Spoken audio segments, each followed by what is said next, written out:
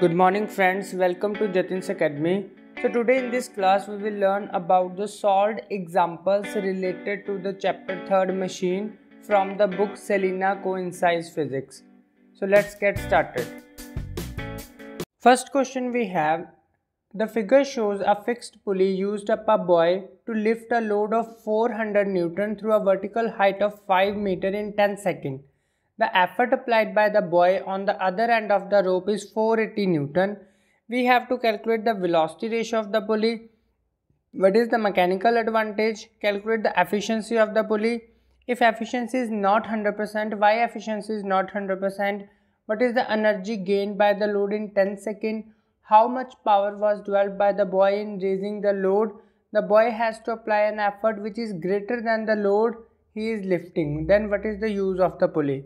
Now carefully see, first question we have, here they are saying that a buoy lifts a load of 400 Newton, okay, through a vertical height of 5 meter. 5 meter is a displacement is given in 10 seconds. First we have to calculate velocity ratio. So velocity ratio, we know that it is a ratio of displacement of effort to displacement of load.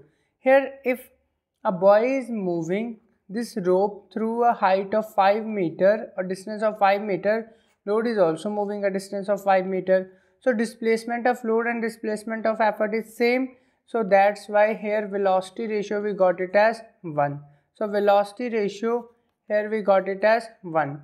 Now we have to calculate mechanical advantage. Mechanical advantage we have load upon effort. Here what is a load? Load they are saying that it is a block of 400 Newton. And effort they are saying that the effort applied by the buoy on the rope is 480 Newton. Okay, so here 480 Newton, just divide it, so you will get here 5 by 6. Mechanical advantage 5 by 6 means 0.83. So mechanical advantage we got it as 0.83. Now we have to calculate the efficiency. Efficiency we have mechanical advantage over velocity ratio. Mechanical advantage is 0.83 and velocity ratio we have 1. So now efficiency we got it at 0.833, just multiply it with 100. So you got 0.833 into 100, that is 83.3% as a efficiency. Now the question arises, why efficiency is not 100%? Efficiency is not 100% because some part of energy is wasted in overcoming the friction between the pulley and the bearing. Clear, some frictional force is there. To overcome that friction, some form of energy is lost in the friction. Next we have to see what is the energy gained by the block in 10 seconds. If I am talking about energy gain, energy is basically work done. So work done is force into displacement. So they are talking about load. So force in this case we have load and displacement of load. Clear? So load we have basically 400 Newton. 400 Newton is the load and displacement of load is given as 5 meter. So here we got it as 2000 joule or 2 kilojoule is the energy gained by the load in 10 seconds, that is 2000 joule. Now we have to calculate the power, means how much power was developed by the buoy in raising the load. Means on the buoy side we have to calculate the power. So power we have energy upon time. How much is the energy given by the man or buoy on the pulley? That is effort into displacement of effort over time. Okay, effort we have 480 Newton. Displacement of effort and displacement of load is same, that is 5, and time we have 10 seconds. So when you will multiply power, you got it as 240 watts. So this is the power which is developed by the buoy. Okay, next we have the buoy has to apply an effort which is greater than the load. Carefully see, here buoy has to apply the effort of 480 Newton and load is only 400 Newton. Then why the buoy is using the pulley? So buoy is using the pulley to change the direction of load. Okay, carefully see, use of pulley helps in changing the direction of applied force to a convenient direction. Applying the force in the downward direction is convenient and applying the force in the upward direction is inconvenient. So This pulley is used to change the direction of load from upside to downside. Also, if this person wants to use their own weight to order to lift up the load, how this person can hang with the rope? By hanging the rope, he is moving in the downward direction, load is automatically moves in the upward direction. So this man can also use their own weight in order to lift up the load. Clear? Second question we have, the diagram in figure shows a combination of two pulleys P1 and P2 used to lift up the load W. So this is a load W. State the kind of pulley P1 and P2. State the function of the pulley P2. If the free end C of the string is moved through a distance x, by what distance the load raised? After that we have to find what effort he has to apply at the C just to raise the load of 20 kgf. Neglect both the weight of the pulley P1 and friction. We have to neglect the weight of this pulley and friction we have to neglect. Now carefully see. Here we have to find, state the kind of pulley P1 and P2.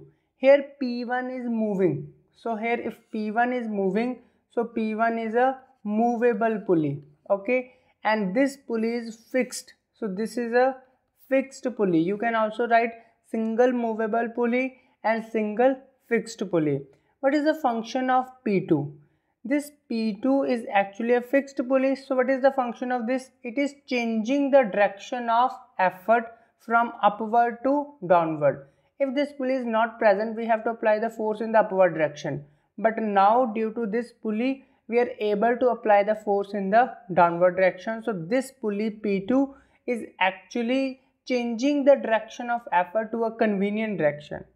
Next we have to find, if the free end C, this is the free end C of the string, move through a distance x. If this block is moving through a distance of x, then we have to find by what distance this load will raise. Okay, by what distance this load will raise. This we have to calculate. Now carefully see, this is a movable pulley. So what is the velocity ratio of movable pulley? That is 2. What is the meaning of velocity ratio? Now carefully see, here I am taking, this is a load, so here we have displacement of load. This is the effort, displacement of load and displacement of effort. So this displacement of effort, they are saying it is a x. We have to find the displacement of load. As it is a movable pulley, so movable pulley velocity ratio we have 2. Okay. So velocity ratio 2, what is the formula of velocity ratio? Displacement of effort over displacement of load. Velocity ratio 2, displacement at the effort point we have x. They are saying if the free end C is this point, is moved through a distance of x, we have to find the distance by which load is raised. DL means displacement of load we have to calculate. So displacement of load is equals to x by 2. Clear this part? Next we have, what effort he has to be applied at C just to raise a load of 20 kgf. If load is 20 kgf, what effort we have to applied at C? So here again, if I am talking about mechanical advantage, this whole combination having mechanical advantage too. Okay, because it is a movable pulley. So mechanical advantage, basically we have load upon effort. So mechanical advantage 2, load value is 20 kgf. So effort we have to calculate. So effort we got it as 20 by 2. So here we got it as 10 kgf.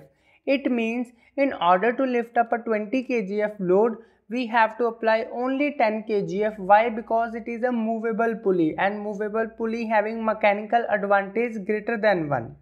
Clear? Third question we have, a pulley system with a velocity ratio of 4 is used to lift a load of 150 kgf through a vertical height of 20 meter.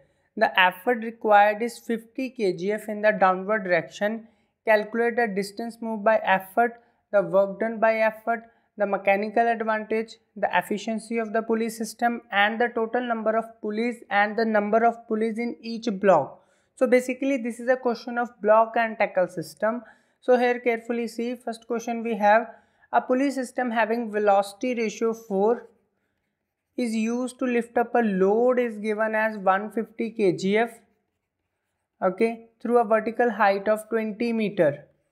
So we have to calculate effort required is 50 kgf. We have to calculate distance moved by effort. So distance moved by effort we have to calculate. Load is moving 20 meter means the distance of load is given as 20 meter. We know that velocity ratio is equals to displacement of effort by displacement of load. Velocity ratio is 4. Displacement of effort we have to calculate, and displacement of load we have 20.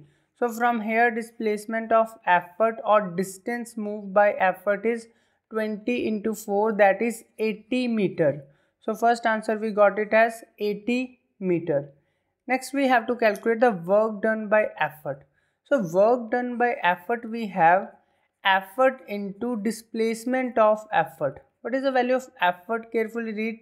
The effort required is 50 kgf. So 50 kgf we have to convert it into Newton, multiply it with G, okay, and displacement of effort we have calculated now, that is 80 meter. So multiply with 80. So here we got it as 40 and 3 zeros, that is this much joule. So 40 kilojoule is the work done by the effort. Clear? Now we have to calculate the mechanical advantage. Mechanical advantage we have load upon effort. Load value we have how much? A load of 150 kgf and effort is only 50 kgf. So here we got it as 3. So mechanical advantage we got it as 3. Clear? Next we have to calculate efficiency. Efficiency we have mechanical advantage over velocity ratio. Mechanical advantage now we have calculated, that is 3, and velocity ratio is given as 4. So 3 by 4, 0.75 converted into percentage. So efficiency we got it as 75%. So efficiency of this pulley is 75%, means that some form of friction is there. Now we have to calculate total number of pulleys and total number of pulley in each block.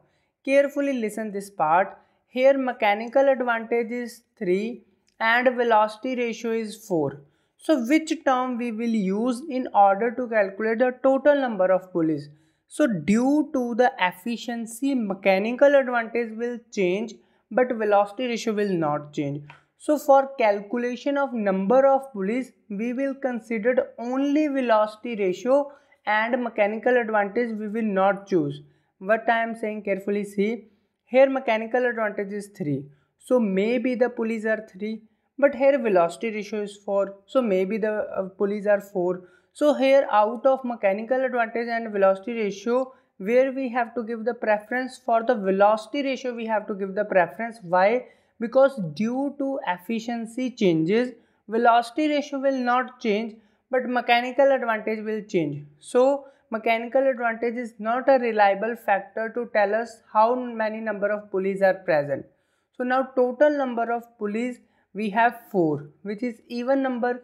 So it means that 2 pulleys are there in the upper block and 2 pulleys are there in the lower block, which is in the movable block. Clear? Fourth question we have, a block and tackle has 2 pulleys in each block as shown in figure, with the tackle tied to a hook of lower block. Tackle tied to a lower block means here string is starting from the lower block and going to the upward direction, and effort is being applied in the upward direction. Effort is applied in the upward direction means it is a case of inconvenient direction. Clear? We have to draw neat and clean diagram to show this arrangement and calculate the mechanical advantage. If load is moved up by a distance of x, by what distance will the free end of the string will move? First carefully see the diagram. Here we have to make a string. 2 pulleys they have given in the each block, so we have drawn. Now we have to think about the tackle. How we tie the tackles? We have to tie the string from the lower block. So starting from here. So in this way you have to tie a string in such a way that it is forming a complete loop. Clear? Now effort they are saying applied in the upward direction. So effort is applying in the upward direction. Now we have to see the tension. From one pulley to another pulley we have to draw tension. From this pulley to this pulley we have drawn one tension. From after that, this pulley to this pulley, one more tension. This pulley to this pulley, one more tension. And from this point to this point also, for this pulley also one more tension. So basically we have total 5 number of tensions, and for this effort tension is in the downward direction. Clear? Now we have, this is our arrangement, we have mentioned the tensions. Now next we have mechanical advantage. Mechanical advantage, basically we have 4 number of pulleys. So ideally we got the answer as 4, but here due to inconvenient direction we got a mechanical advantage as n plus 1, which is 4 plus 1 is equals to 5. So mechanical advantage of this system is 5. As mechanical advantage is 5, efficiency is 100%. We are assuming this thing, so velocity ratio is also 5. Now we have to calculate if load is moved up a distance of x. If load is moving a distance of x, means the displacement of load is given as x. We have to calculate the distance through which string is moving up, means displacement of effort or displacement of distance of effort. Formula same, velocity ratio is displacement of effort over displacement of load. Velocity ratio is 5, displacement of effort we have to calculate, and displacement of load is x. So displacement of effort is 5x. It means that this free end of the strings move through a distance of 5x in order to move a load of only x. Clear? With this, our chapter 3 machine numericals is completed. If you have any doubt, you can ask me in the comment box, and for more updates press the bell icon. Thank you.